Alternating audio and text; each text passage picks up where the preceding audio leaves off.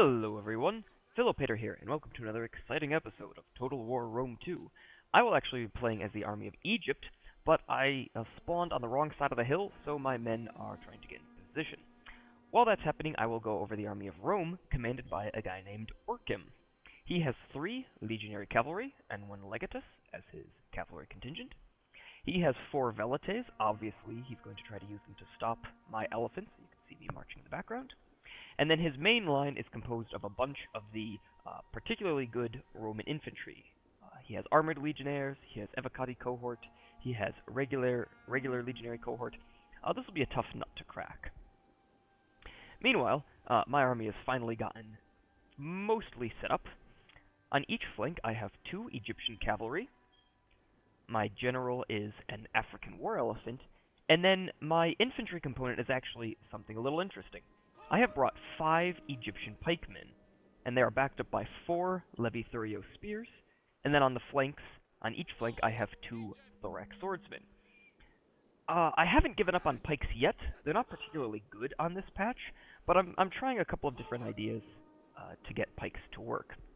And so in this case, I'm using Egypt because the really cheap pikemen mean I can bring what is technically a pike corps, but have enough money on the side for, say, thorax swordsmen as a flanking force, Levi-Thurio spears to help skirmish, and of course, I forgot to mention earlier, but these mercenary Rhodian slingers who will help me kill off his velites.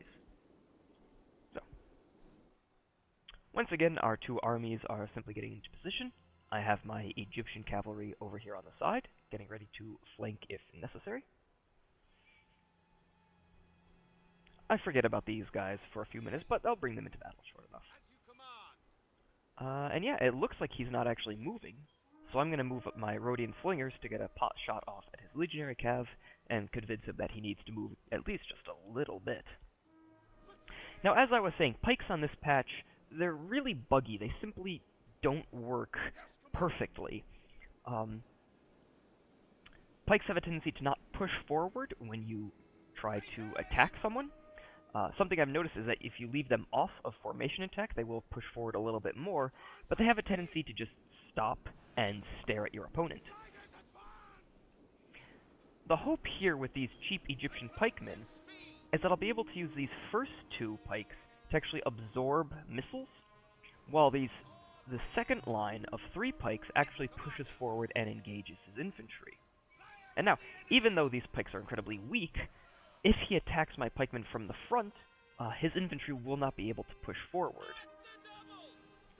As I mentioned, my Rhodian slingers are getting some shots off on his velites. Within a few volleys, these are almost going to be down completely to 0. I think I'm going to target the second unit when these are at 13 men, and so they're actually not going to rout, which is a little silly in my opinion, but whatever. Anyways, obviously, if you are facing a pike army, the best thing to do is, of course, go around the sides, or look for gaps and try and break through those gaps. However, my opponent is nice enough to attack my pikes from the front, and so we'll see what happens.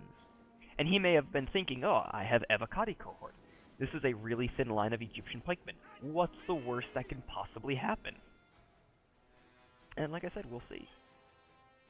Let's see. In a few minutes, actually a few seconds, I'm going to send these Egyptian cavalry into his general. So if in case I miss that, just understand that that's what's happening over here on this flank. And now he's moving his men forward. I'm bringing my elephants over to the left side, where they have a little bit of cavalry support. And I'm continuing to use my mercenary Rhodian slingers to target his velites.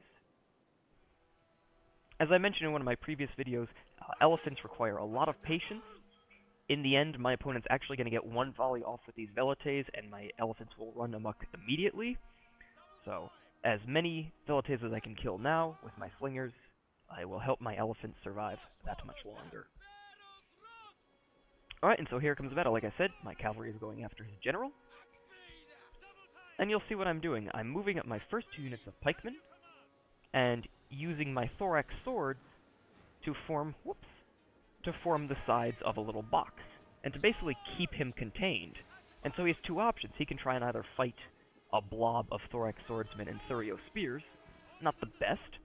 Or he can, not the best I've ever done, but, or option 2 is try and push his way through the center of Pikes. And again, it really, it doesn't work that way. Levithurio Spears, they're not the best angle, but they're getting some good shots off on the Avocati cohort. As I mentioned, the Pikes, way they get into action, and then they tend to just stop. And so they're not pushing forward. And you really have to spam attack orders with these guys. Keep ordering them to attack. And obviously I'm not going to get a whole lot of kills with Egyptian pikemen. But it's more the thought that counts with these guys.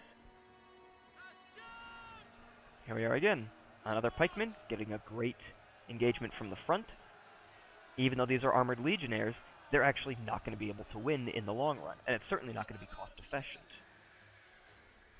He's brought some of his cavalry to reinforce his general. I decided to reinforce with a unit of thorax swordsmen. I have my Egyptian cavalry.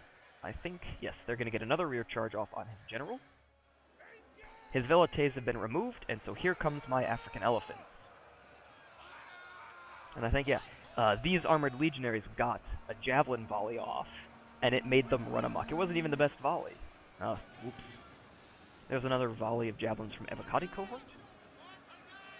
Fortunately, my war elephants ran amok in his lines as opposed to in my lines, and so yes, I'm going to lose a number of men, but my elephants are going to do their job. Let's see. These pikemen really weren't engaged. Oh, I only lost one kill. One man from the elephant. Let's see. 6. Yeah. Could have gone better. Could have gone a lot worse. In the meantime, his general is not yet dead. Let's see, yeah. His general is not yet dead, but is about to rout off the field, at which point I can bring my cavalry back to engage.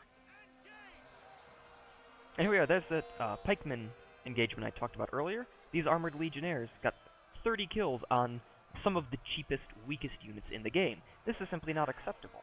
Pro tip of the day, don't attack pikes from head on.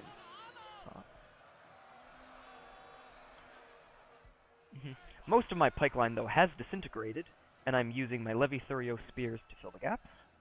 I've also pulled back with these 3 units of pikemen, so that I can reset, put my pikes down, and begin pushing forward.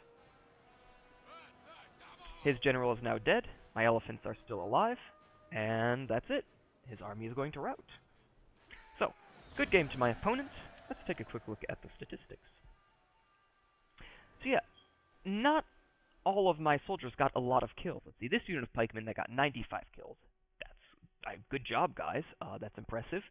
These Rhodian slingers each did very well, but again, they were killing velites, so not, nothing to be too proud of. My elephants got a whole bunch of kills, but if you can look, they actually killed about 150 of my own men, so shame on you, elephants. But again, could have been better, could have been a lot worse. But as I just said, it wasn't that any one particular unit tanked its way through the enemy army. It was when I used all of my units together, so for example, these pikemen as a unified front, these Levithurio spears to throw javelins, these thorax swords to box the Romans in. Using all of these troops together enabled me to break the tough infantry of the Roman army. So obviously my opponent could have played better. Obviously a really high-level player is going to defeat a pike army every single time, but again, I'm not giving up on pikes just yet. I think I actually have another video where I use the more elite pikes, the bronze shield pikes of Pontus, and so I hope you'll stick around for that one. And it'll probably be next, so I'll see you in the next one.